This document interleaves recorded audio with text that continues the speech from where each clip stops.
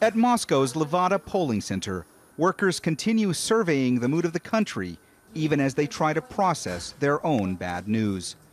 Russia's Justice Ministry has named this non-governmental organization a foreign agent just 2 weeks prior to parliamentary elections. Staffers worry they may be forced to shut down, and they say the decision is potentially devastating. We are dealing with a very powerful propaganda machine, and our work at least creates some counterweight. A recent poll from Levada suggests more than a third of Russians believe not only that the elections won't be fair, but that voting would be useless.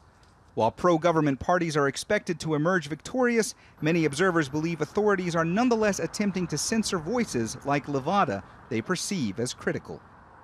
In 2012, Russian President Vladimir Putin signed a law requiring all nonprofit organizations in Russia that receive any amount of overseas funding and that are involved in political activities to register as foreign agents. Now, Russian officials say that law is necessary, that it guards the country against foreign meddling in internal politics. Critics, however, disagree.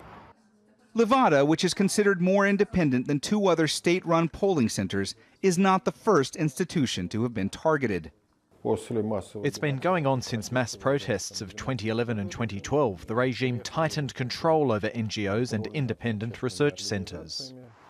For its part, the Justice Ministry denies such allegations, telling Al Jazeera in an email that the Levada decision was based on the results of an unannounced document check that found the organization gets funding from overseas sources and participates, in the interest of its overseas clients among others, in political activities carried out on the territory of the Russian Federation.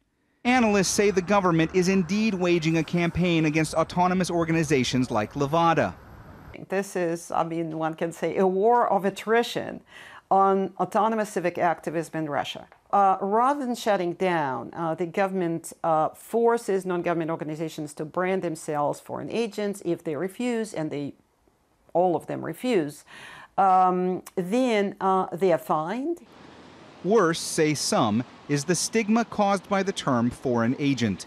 To many ears here, that is essentially the same as being called a spy, which means it's a very complicated time at Levada, faced as they are with so many questions about their future, while they're still asking questions about the future of Russia.